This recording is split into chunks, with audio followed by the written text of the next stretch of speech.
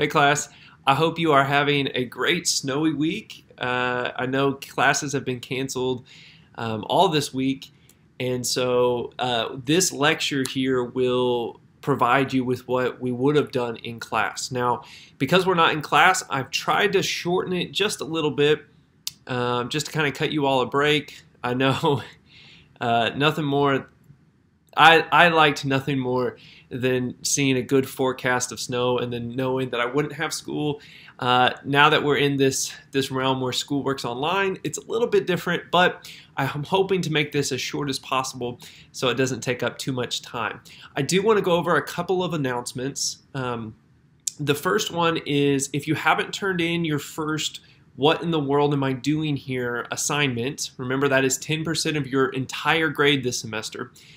Please get that turned in. Each day it's not turned in, you're losing points. Okay, so get that turned in as soon as you can. And then along with that, just to keep on the horizon here, your What in the World assignment part 2, so the second part, which will be chapters 10 through 17, and you'll answer the questions. Same process as the first part, you'll just do the second half of the book. That is due February 28th. So keep that in mind.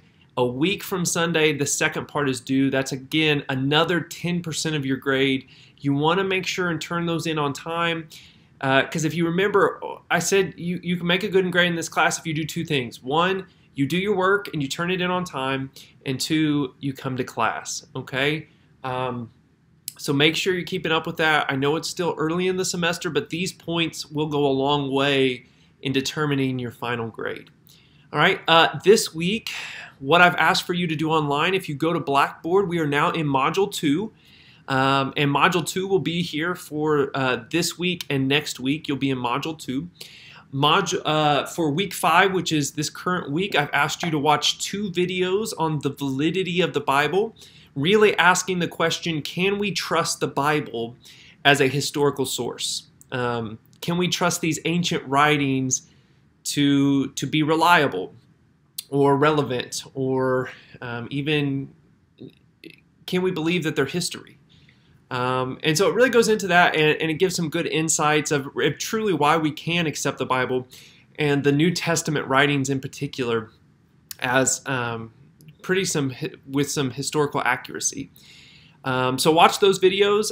Then you have some reading for this week. I believe it's a couple chapters there in the book of John, and then a chapter, I believe, in the faith called Christianity. I have that pulled up here. Let me make sure. Yeah, so this week you're reading John chapter 2 and 3, and then a faith called Christianity chapter 3. All right, so those videos, that reading, and then you have a discussion board. The discussion board, the initial post, so your first post answering the discussion board is due by Friday. So that is 2 days from now by midnight. Friday midnight, your initial post is due, and then you have to respond to 2 classmates by Sunday, February 21st. So Friday is your initial post, and then Sunday your responses to classmate are due. Again, I don't take late assignments for discussion board. It's the only thing I don't take late assignments. So if you do it late, don't worry about doing it. I cut you a break where I will drop your 2 lowest discussion boards. So if you don't do a couple, that won't hurt your grade. But honestly, if you're going to do them late, know that even if it's the best discussion board out of everybody, you're still going to get a 0. I do not take late work for discussion boards. That includes initial post and responses to classmates. I will say this. If you are late on your initial post, you can still reply to classmates and get partial credit. Okay, so let's say you miss this week, the initial post is due by Friday at midnight. Let's say you forget all about it. It gets to be Saturday. You're like, oh no, I forgot. I had to do this initial post. That's okay. If you go ahead and meet the other deadline, which is reply to 2 classmates by Sunday, you'll at least get partial credit for this week's discussion board. Now, you don't have to do, since you were late, there's no need to do the initial post because you'll get a 0 on that part, but you can still meet the second deadline. I hope that makes sense. If you have questions on that, please see me, and I will try to do my best to explain. Okay, let us get into today's lecture.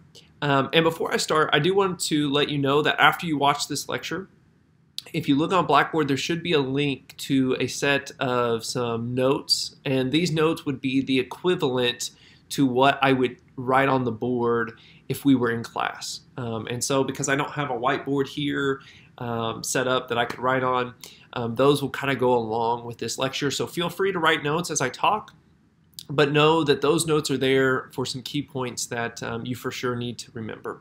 Okay, so today we're going to be talking about a man named Jesus. Now, we will talk about Jesus this week and next week when we're in class, because Jesus is pretty important.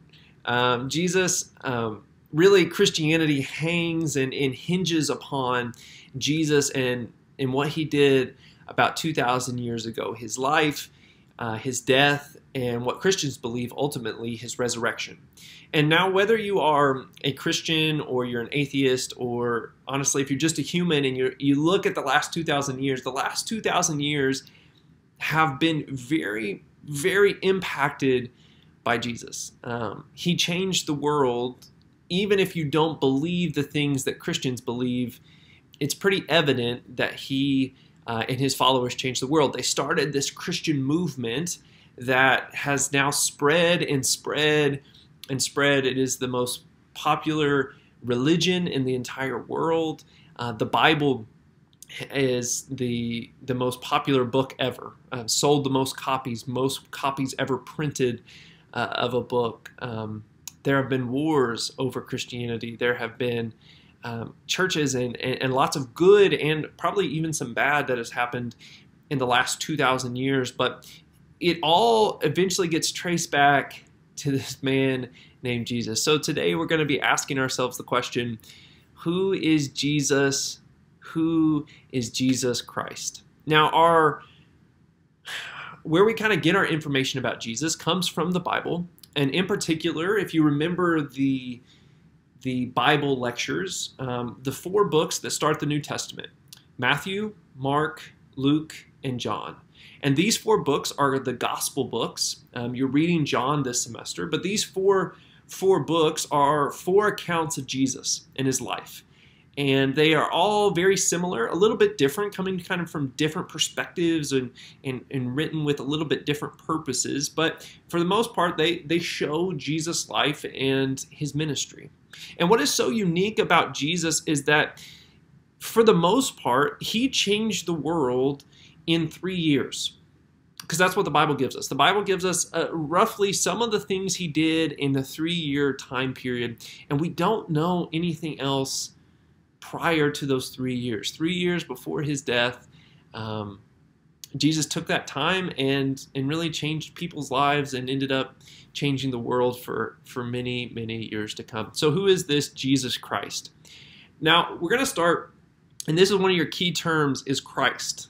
I'm sure lots of times if you heard the name Jesus, it's followed by the word Christ. And a lot of times it looks like that is his first name Jesus, last name Christ. And it looks kind of like that's just his name.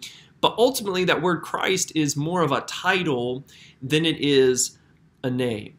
So Christ, and again, this is one of your key terms, is in the Greek is the word Christos, which means anointed one. So that Jesus is the anointed one. Or sometimes you'll hear the word Messiah. Messiah is a Hebrew word that's equivalent to Christ. Christ is Greek, Christos, and then you have Messiah, which is a translated of the Hebrew word, which is that equivalent to anointed one. So anytime you see the word Jesus Christ, it's not first name Jesus, last name Christ, but instead it is Jesus the Christ, Jesus the anointed one, Jesus the Son of God, Jesus the one who came to be the Savior of the world, Jesus who would fulfill the prophecy of the Old Testament and who is divine. So that is what Jesus Christ means. Christ means anointed one. Now that we have that out of the way, what are some things we can learn about Jesus? And in this lecture, I'm going to give you 5 things we believe about Jesus in the Christian faith. And then next week in class, I will give you 5 more. Okay, so total, we will have 10 things that we believe about Jesus and Christianity. The first one, we believe Jesus is the incarnation. And the incarnation is one of your key terms.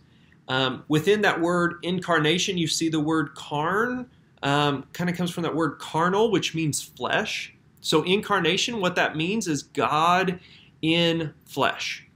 That we believe Jesus the Christ is God in flesh.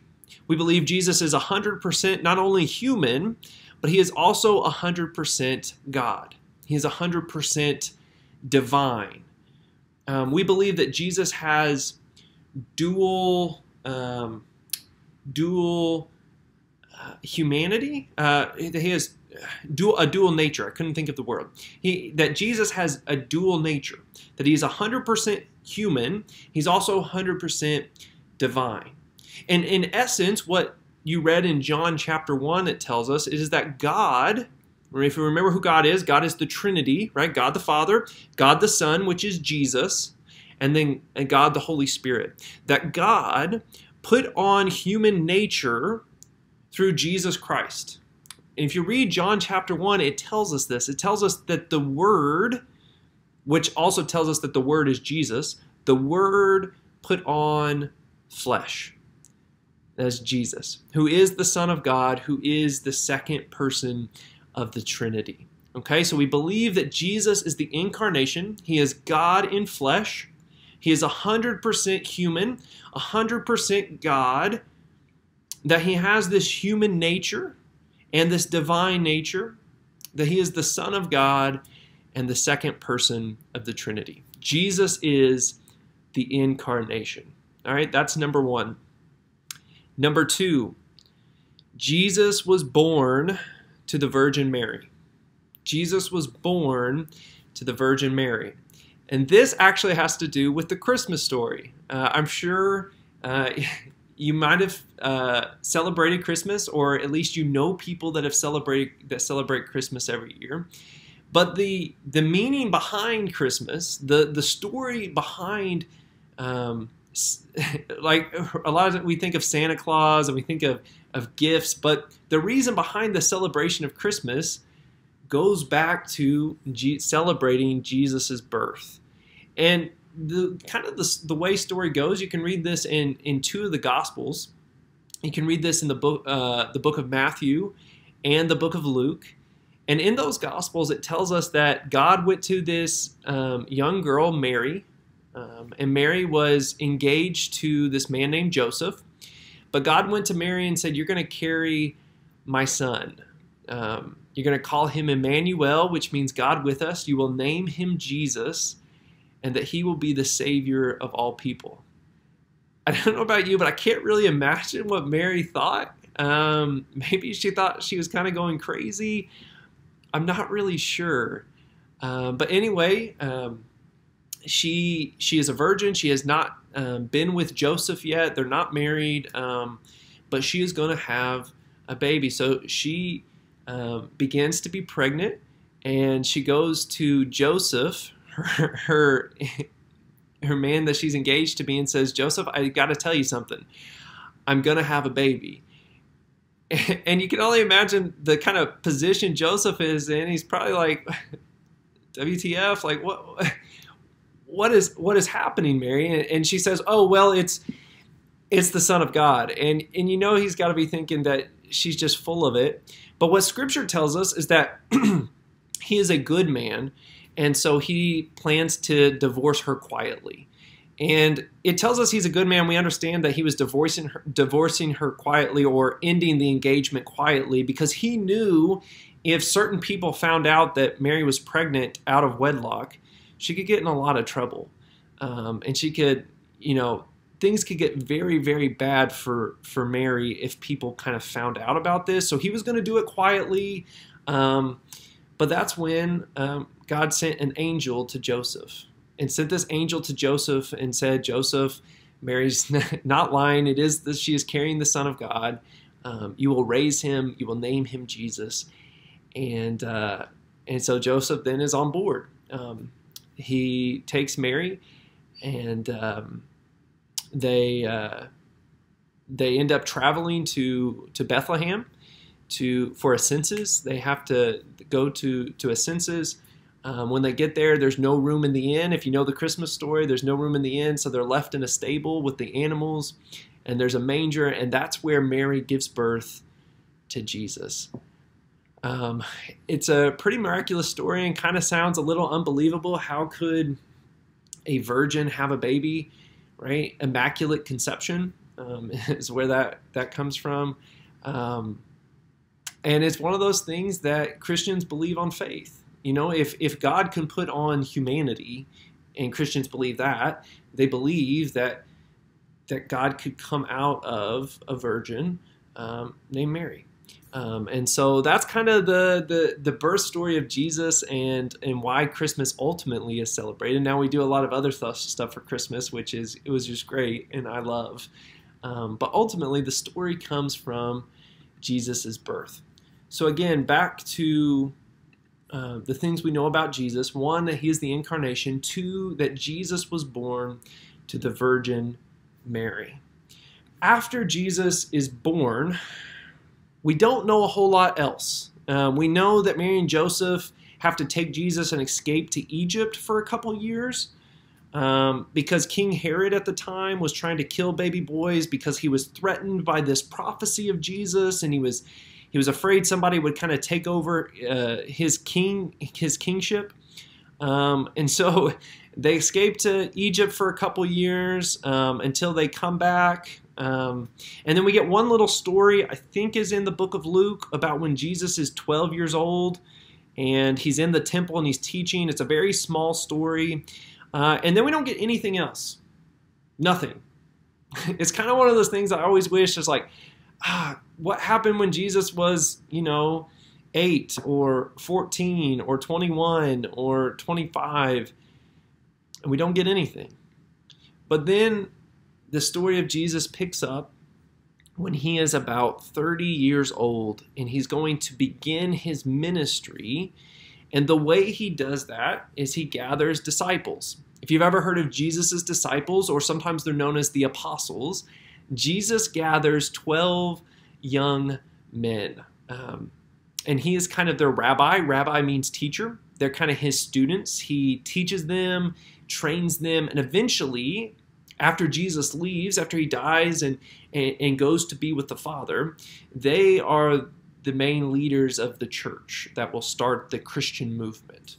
Okay? And a lot of times if you're reading the Bible and you read about the disciples, they kind of sound like they're old men, like maybe they're in their maybe upper 20s or 30s or 40. Like it's hard to tell how old they are.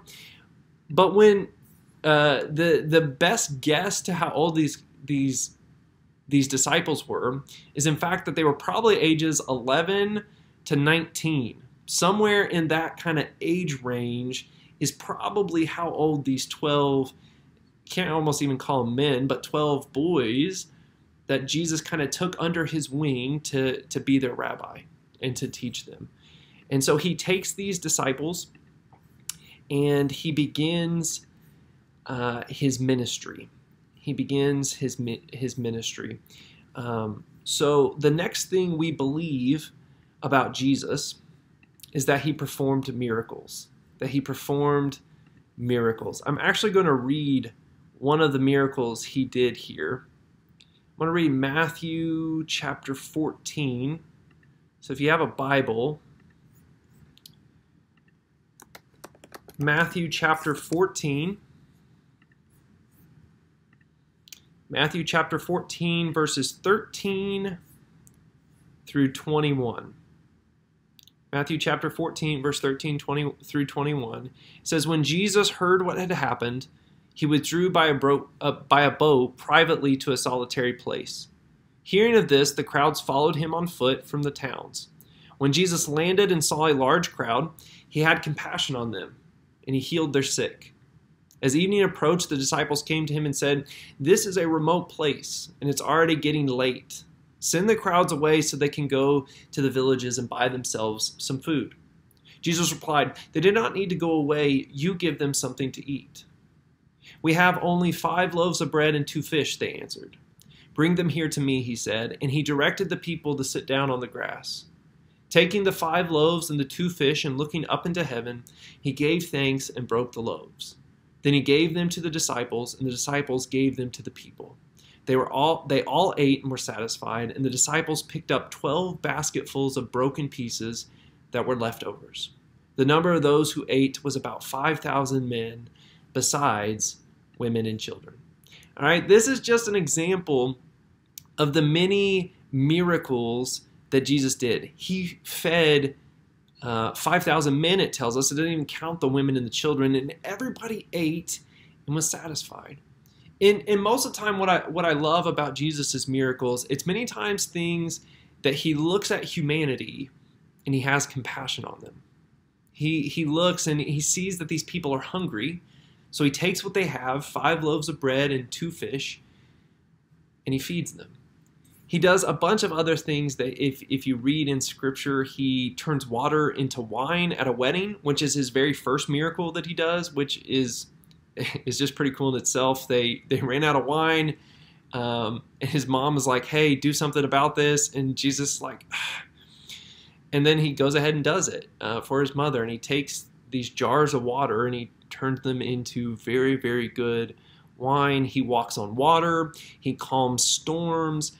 Jesus, throughout the Gospels, does many, many miracles. And so the third thing that we as Christians believe about Jesus is that he had the power to perform miracles, right? Which this makes sense because we believe he's the incarnation. So we believe that Jesus is God, that he's the second person of the Trinity. And so if he is God, then we believe that he is omnipotent. If you remember that word, it means all powerful. And so he has the power to do and perform miracles. That's number 3. Number 4, Christians believe that Jesus was a healer. And this kind of is similar to miracles, but I wanted to pull it out because I think it is something that really defines Jesus. I'm going to read another scripture. Matthew chapter 8, verses 1 through 4. Matthew chapter 8, verses 1 through 4. Matthew chapter 8, verses 1 through 4. It says this: "When Jesus came down from the mountainside, large crowds followed him.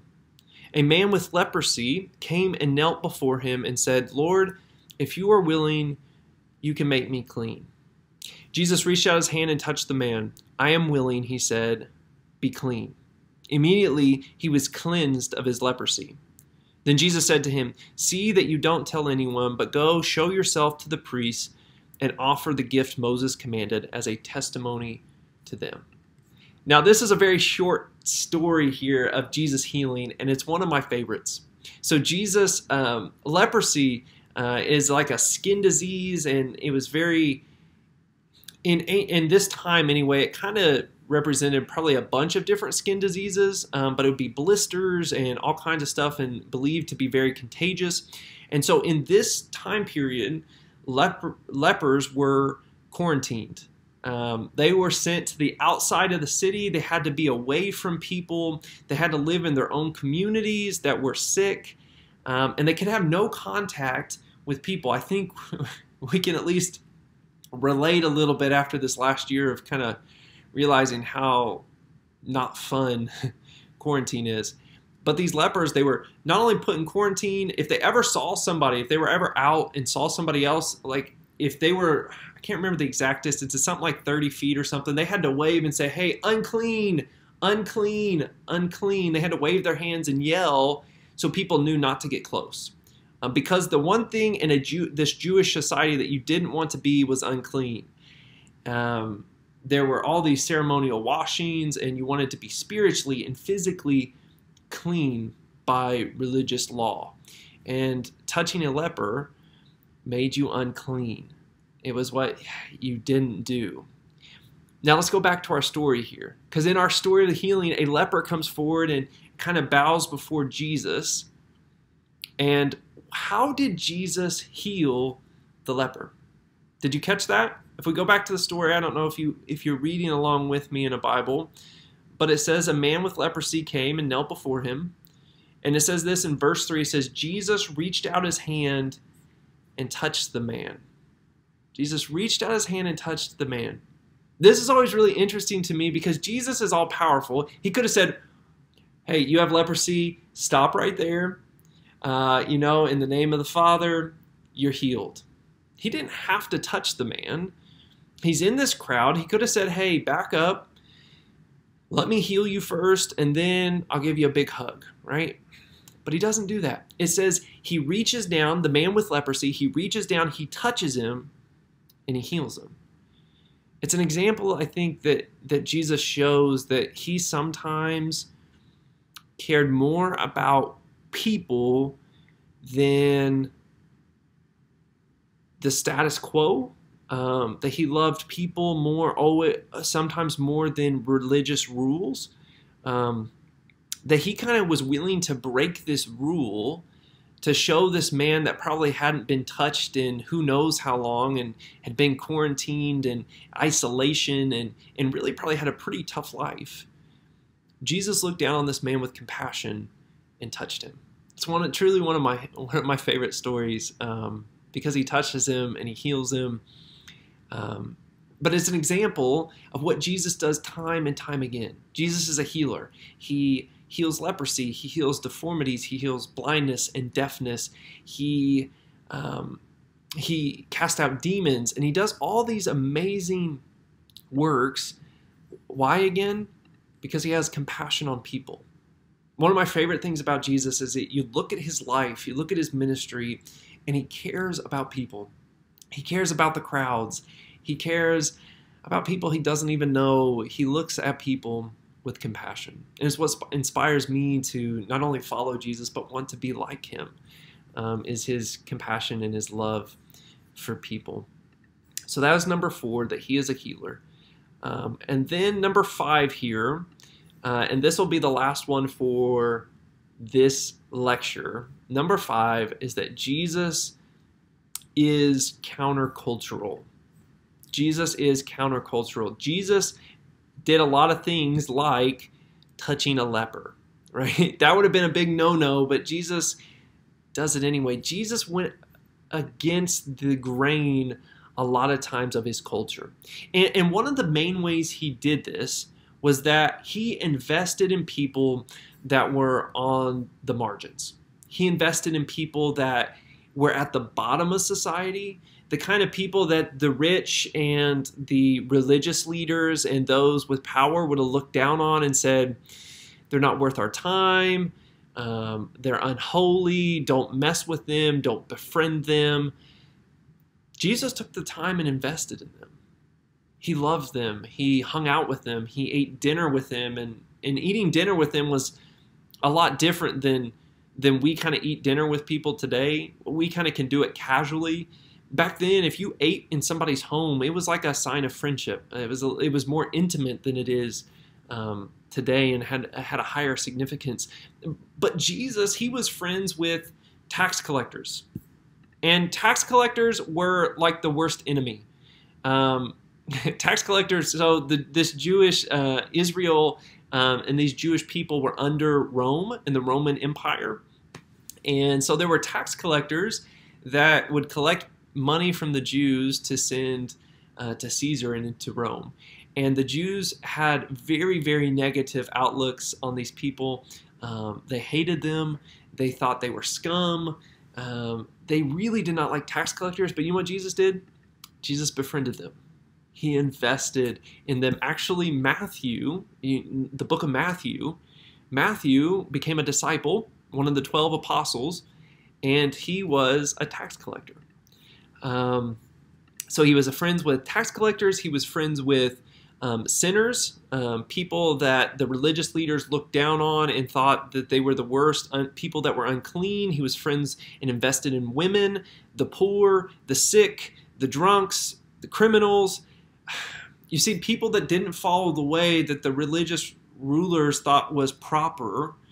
Jesus looked at them and said, that's who I want to spend my time with. And in fact, Luke's gospel, and the book of Luke, does a really good job of painting the picture that Jesus really cared for the least, the last, and the lost, the people that nobody else cared about, the people that society would say were useless or the worst. And Jesus said, those are the people I'm going to love. And again, it's this part of Jesus, this part of his story that really draws me to wanting to be like Jesus, is that he goes against the grain and says, you know what, I'm going to care not just about the elite. I'm not going to just care about the rich. I'm not just going to care about those that think they're really holy and really religious, but I'm going to care about everybody. I'm going to invest. I'm going to teach. I'm going to heal. I'm going to do all these things, and I'm going to have compassion on everybody, especially on the people that no one else will. It's truly one of my favorite things about Jesus, but when we look at Jesus' life, and ultimately this will kind of get him in trouble down the road, is that we believe that he was countercultural.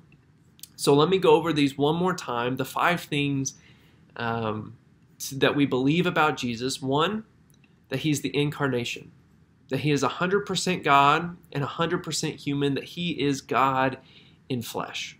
Number 2, what Christians believe about Jesus is that he was born to the Virgin Mary.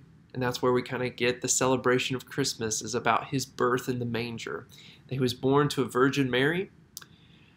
Number 3, what we believe about Jesus is that he performed miracles. Miracles like feeding the 5,000, walking on water, calming the storm, turning water into wine. Number 4, we believe that Jesus was a healer. He healed lepers. He healed blindness and deafness. He cast out demons. He, throughout these stories, throughout the Gospels, healed lots and lots of people. And then number 5, what we believe is that Jesus was countercultural. He didn't always follow all the prescribed rules of society. He kind of went against the grain and invested and loved people that nobody else would. The people and the people groups that were looked down on, Jesus said, those are the people I'm going to invest in. Those are the people I'm going to love. Those are the people I'm going to spend my time with. And those are the people I'm going to minister to. So those are the 5 things about Jesus. I hope I haven't taken too much of your time here. I know it was a little bit longer, but check out those notes that I have posted. And if you have any questions or comments, you can email me. And if not, I will hopefully see you in class next week. Have a good week.